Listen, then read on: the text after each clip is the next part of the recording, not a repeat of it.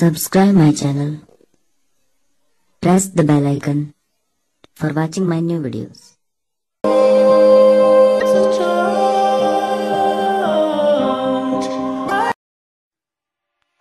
नमस्कार, welcome to my channel. आज इस वीडियो में आपसे बात करने वाला हूँ सुपरस्टार अजीत की नेक्स्ट मूवी जो बोनी कपूर प्रोड्यूस करने वाले हैं। वो पिंक के बाद जो नेक्स्ट मूवी आएगी, क्योंकि उनकी एक मूवी जो बोनी कपूर के साथ आ रही है वो है पिंक, और ये अमिताभ बच्चन सर की मूवी जो आई थी उसकी रीमेक है। पिंक मूवी की रीमेक है जो बॉलीवुड में आई थी।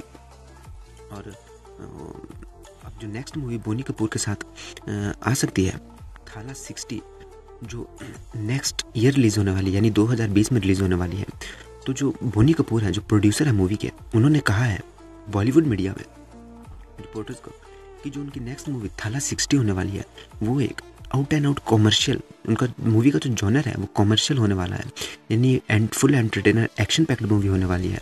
बड़ा प्रोजेक्ट होने वाला है उनके लिए, साथ ही साथ थाला अजीत के लिए, क्योंकि ये काफ़ी बड़ी एक्शन पैक्ड मूवी होने वाली है।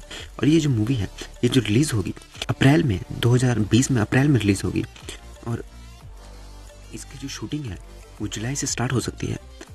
आने वाले जुलाई से इसकी मूवी की शूटिंग भी स्टार्ट हो सकती है।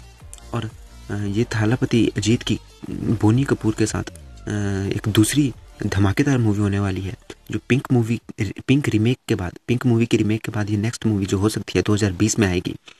तो आपको क्या कहना है इस मूवी के बारे में और इस रिपोर्ट के बारे में, आप हमें कमेंट बॉक्स में लिख के बता सकते हैं। साथ ही साथ चैनल को भी सब्सक्राइब कर सकते हैं ताकि हमारी आने वाली सारी वीडियो सबसे पहले देख सकें। धन्यवाद।